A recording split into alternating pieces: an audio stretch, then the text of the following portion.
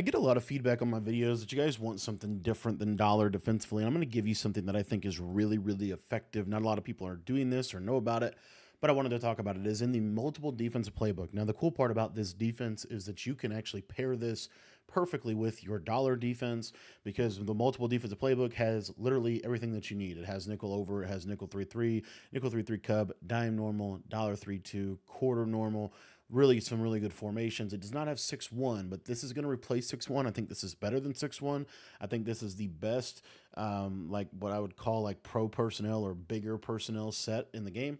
And it's actually really good with the fact that they've been releasing a lot of lurk artist linebackers. So for this defense, what I'd like to do is we're going to substitute Harold Carmichael here with lurk artist into this position. We're going to put Gronkowski on the left side. And then what you want to do is you just want to have, really, you can kind of tweak this with whatever you want to do from a lineup perspective. If you want to put lurk artist here, you can do that. You just have to get some outside linebackers. But I'm just rocking just basic defensive linemen. And I think this defense is really, really effective. This is 3-4 odd. Now, again, you could pair this with my dollar defense if you want to get my full ebook on the dollar defense. We're actually going to be updating it with a more in-depth version than what I'm going to show you today of this defense, but this defense is really effective because it can really counter a lot of things. In this video, we're going to show you how to run it against kind of the meta formations that you're going to be facing and just kind of show you how you can kind of adapt it as well. But anywho, without further ado, let's get into it. Coaching adjustments. Base align is going to be on. Auto flip is going to be off. And that's it. That's pretty much all you need. If you want to, you can put option defense on conservative. One little thing I want to point out in practice mode, it always turns zone coverage to match. You want this on default, okay? Very important. All right, so really the only play you need for this defense is cover 4 quarters, and you're just going to flip this play. And all you're going to do is you're just going to press your coverage. Now, this is why I love this defense. If you take a look here, when we press our coverage, look how far these safeties come into the box. That is super, super big, a super, super big advantage, okay? And then you're just going to pinch your defensive line. That's literally it. And I like to shade underneath and your setup, and this will stop 99.9% of people that you play online. As you can see, a lot of times this blitz will come right up the middle. Okay, it's very similar to the $3-2 free safety zone blitz. Now, if you want the blitz to come in a little better, you can spread your linebackers, and I just want to show you. You'll see this oftentimes will come in. Now in practice mode, it's a little bit inconsistent. That's just practice mode. Trust me, this blitz comes in. Okay, trust me, it just does. Okay, and we'll show it to you again here. This time what we're going to do is we're going to hot blitz. Now, one little weird thing about 3-4 odd is when they did the patch, these guys, for some reason, even though they are technically linebackers in your adjustment menu, they are going to be defensive ends, basically. So, like, if you never want to crash your defensive line, and I'll show you why in a minute, at least if you want to blitz, okay? So what we're going to do is we're just going to basically hot blitz the left side defensive end. So we're just going to individually blitz him. So that's going to allow us to send 5. This send 5 pretty much always is going to come right through the A-gap. In my opinion, it's actually better than the nickel 3-3-5 normal send 5. So this is really good. Now, I did want to show you our coverage variation from a pressure perspective. So our coverage variation, we're going to do everything I just said, but we're going to crash our defensive line underneath. And then we're going to zone out our linebackers, as you can see. And then this is really important. As you can see here, the outside guys are blitzing. You need to put those guys in flat zones, really whatever you want, but I like this right here. This is a great little coverage defense. Looks exactly the same as your pressure. And so if they block a running back, this is still going to create really good disengages, and you're going to get really good sheds because of what 3-4 odd brings to the table. So that's kind of our basic pressure.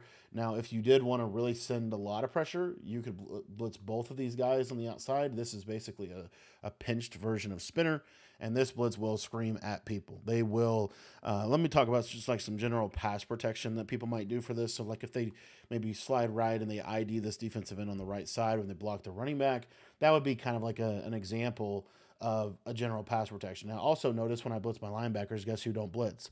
Those outside guys. Really unfortunate that they did that. I don't like that fix or that change to this formation. It makes it worse. But in general, as you can see, if they block 6 and you send 6, a lot of times you're going to get pressure, okay? And it might be a quick disengage, a quick shed, but it's still really, really effective. Now, I did want to talk just briefly about abilities. To run this defense, you really, really need lurk artists at this linebacker, lurk artist at this linebacker, lurk artist at this linebacker, and lurk artist at this linebacker. At this point in the game, there are a lot of 0 AP lurk artist abilities that you can get. So, and the cool part is the Ghost of Mutt future team that is pretty meta, and I still think is the best team in the game by far.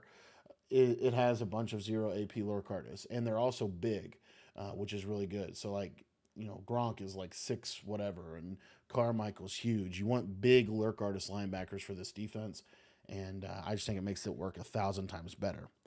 Okay, so we talked about the blitz, the basic blitz. Let's talk about some of the things that you could do from coverage. But before we do that, I just want to explain why this defense kind of at least compares to dollar. So just kind of keep the pre-snap alignment of 3-4 odd in your head. And now we're going to go to dollar, and we're going to run the cover 2 press, which is the meta blitz this year, and really the best blitz. So I'm going to pinch my defensive line, and then we're going to back this guy off. Now, if you think about it, the only difference between this and 3-4 odd is really 2 things. The first thing is the safeties are 30 yards off the field, 15 yards back. That's not great, okay? It's not actually a good thing that they are that far backed off. And good dollar players will try to drag them down to where that 3-4 odd is, right?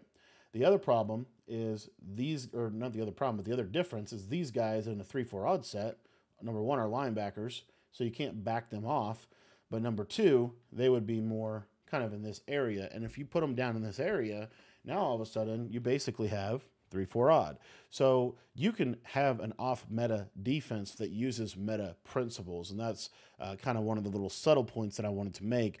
When I teach meta concepts on this channel, you can cross-apply those concepts to anything, especially on offense, a little bit more than defense, but definitely on offense, because that same concept can apply to 3-3-5 flipped.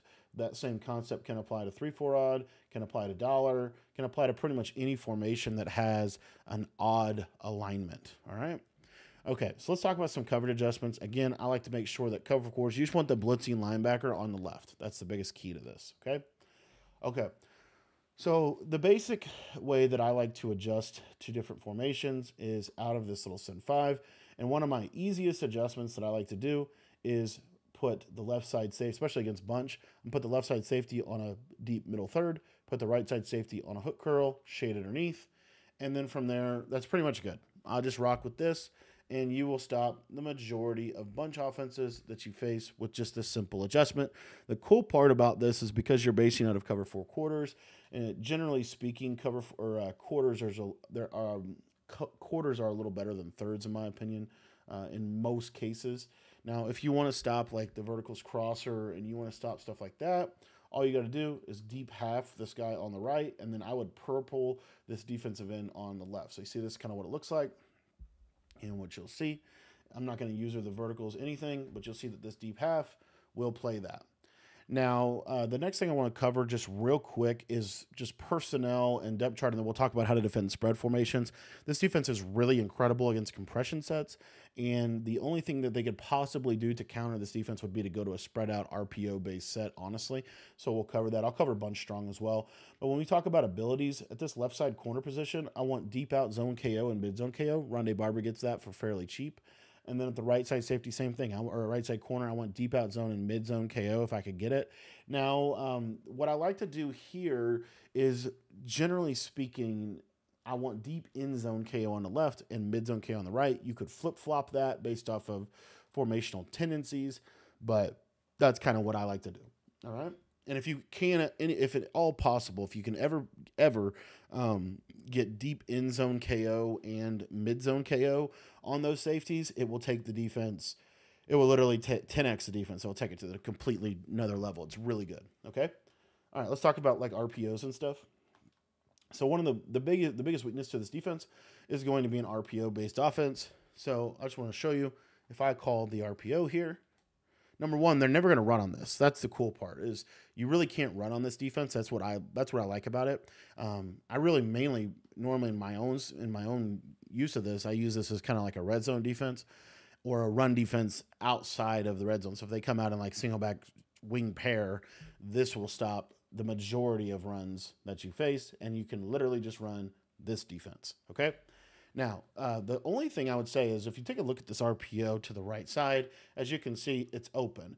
But what I would say to do is, you ever get something like this, just run over there. Just run over there with your user, because you don't have to guard the run. The run is not good. The RPO is what's good. So I would just literally run over there with your user. Another thing that you can do if you really want to stop the RPO is man up be with the linebacker. And what you'll see, and you can really honestly do it with either one, but you'll see here, he'll just run out there, make a tackle, and put a stop to the RPO. Okay. So if you're really worried about an RPO, just man up the RPO. And that applies to most formations in the game. The only formation it doesn't apply to is the trips tight end, strong RPO. And all you have, I mean, it still kind of applies to that, and you would actually be in a better position to do that. And I'll explain why when we take a look at trips tight end. So I don't actually have that trips tight end RPO, but we'll talk about this RPO alert bubble and cover how to stop this. So trips tight end is going to be the formation that ultimately they're going to go to. But if you take a look at this, the only difference between how a baseline and press dollar would align against trips tight end and a baseline press 3-4 odd would align, this guy would be just a little bit more outside than he is currently. So that is important to understand. Now, if I'm trying to stop the bubble screen, we'll just first and foremost just show you kind of what goes on here. You'll see it's not terrible. It's not terrible. So you can kind of stop the bubble screen without stopping it, without really doing anything to stop it. Like just a simple defense right here. And you'll see here, see how he kind of floats out there? He doesn't get blocked because he's more inside of an alignment from an alignment perspective. Now, one of the other drawbacks to this formation, just in general, is the fact that I can't man up these defensive ends on anybody on the left side. I can't man them up on receivers. I can only man them up on the tight end or the running back. To me, that is a disadvantage of the formation, and that's why these guys need to be linebackers, and I wish EA would fix that. But I can man up the safeties, okay? This is a better version of 6-1 because you can man up these safeties all across the field however you want to. If you unbase align and press against trips tight end, you see, not too bad. Actually, 1 second, let me do that. There you go.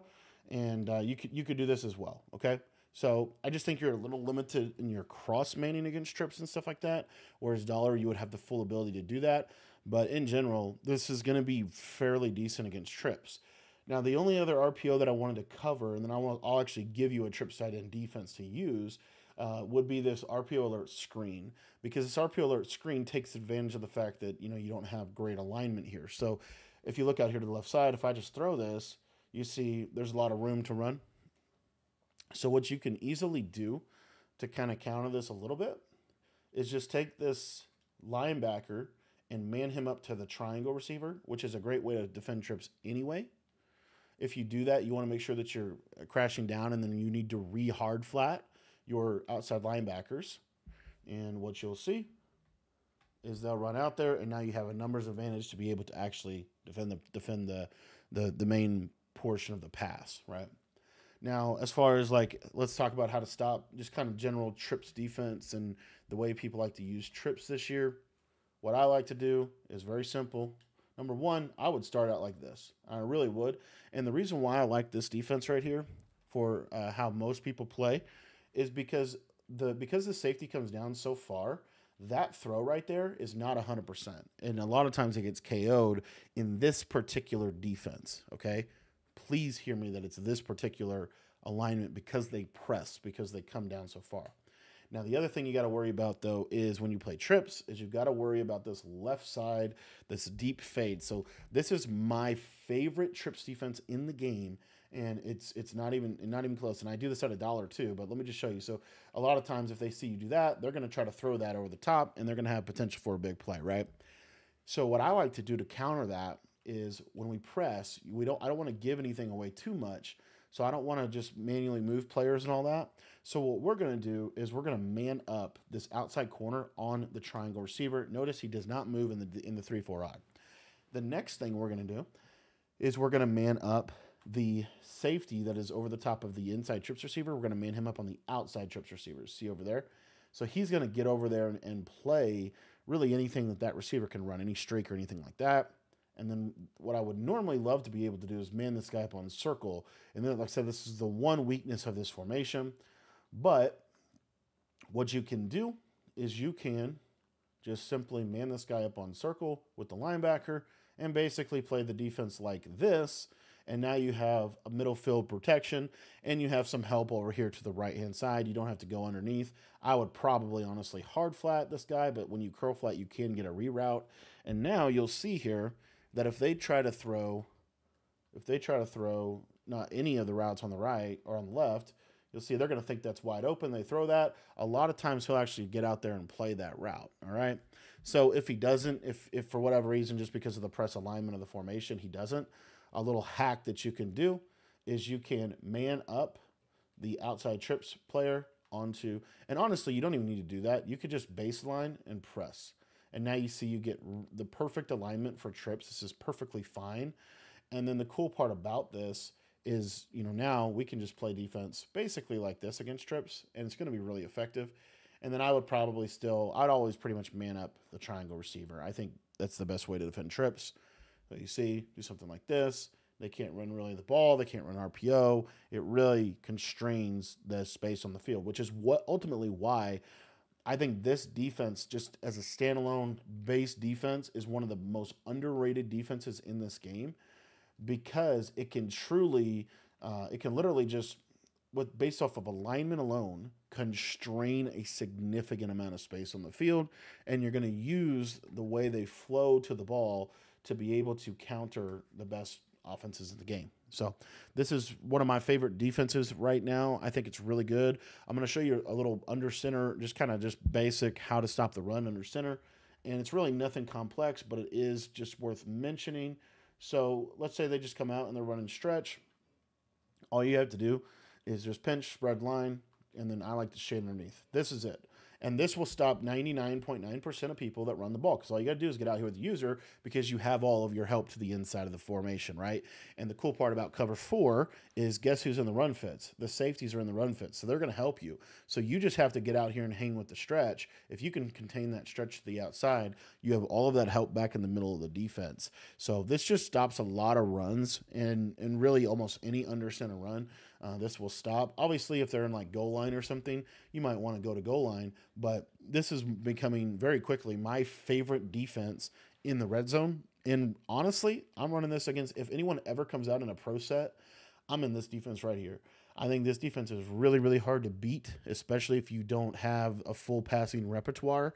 And so this defense, if they're trying to just, hit you with the run, you have 7 guys that aren't going to have any problem, shedding off their blocks or anything. So I really, really like this defense a lot. I wanted to share this with you guys because I know I get a lot of people wanting some different stuff off meta. It's very simple to run this defense. I don't know how nobody else is talking about this defense, because I think it is really, really, really effective. So thanks for watching the video. If you enjoyed video like this, you're going to love the Patreon. We have over 17 different offensive and defensive ebooks completely updated.